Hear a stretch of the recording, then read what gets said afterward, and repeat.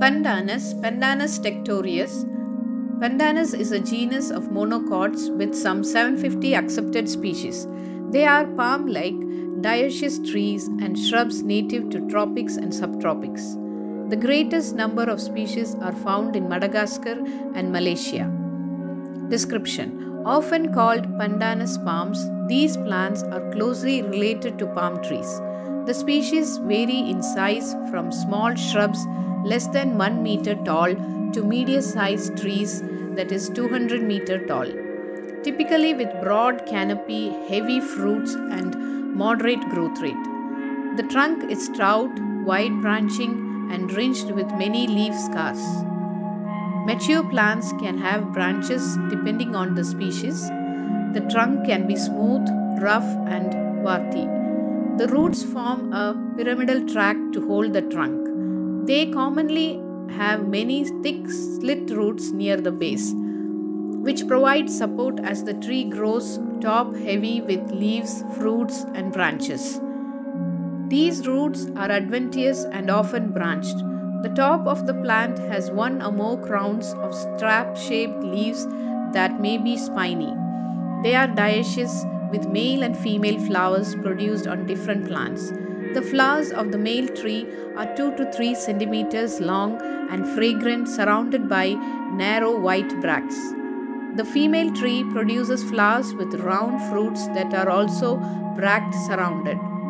The individual fruit is a drupe and these merge to varying degrees, forming multiple fruits. A globule structure of 10 to 20 centimeters in diameter and have many prism-like sections resembling the fruit of the pineapple.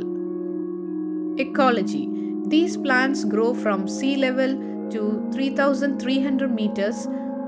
Pandanus trees are cultural, health and economic importance in the Pacific, second only to the coconut trees. They grow wild in semi-natural vegetation in littoral habitats throughout the tropical and subtropical Pacific, where they can withstand droughts, strong winds and salt sprays. They propagate readily from seed, but popular cultivars are also widely propagated from branch cuttings by local people. The tree is grown and propagated from shoots that form spontaneously in axils of lower leaves. The fruits of Pandanus are eaten by animals including bats, rats, crabs and elephants, but the vast majority of species are dispersed primarily by water. Its fruit can float and spread to other islands without help from humans. Uses. Pandanus has multiple uses, and it depends on the part and the type and location of the Pandanus.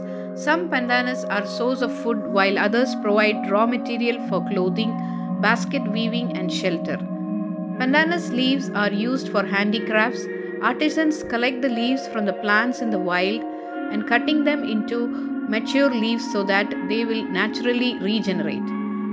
The leaves are sliced into fine strips and sorted for further processing.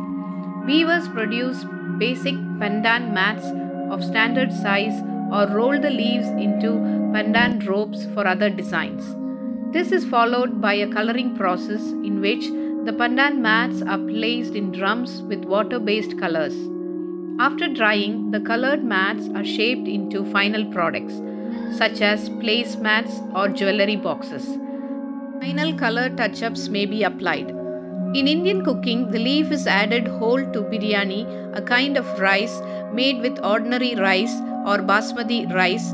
The basis of this use is both basmati and pandan leaf contains the same aromatic flavoring ingredients. In Sri Lanka, pandan leaves are a major ingredient used in their country's cuisines. For Krishi Sanjeevani, Manju P.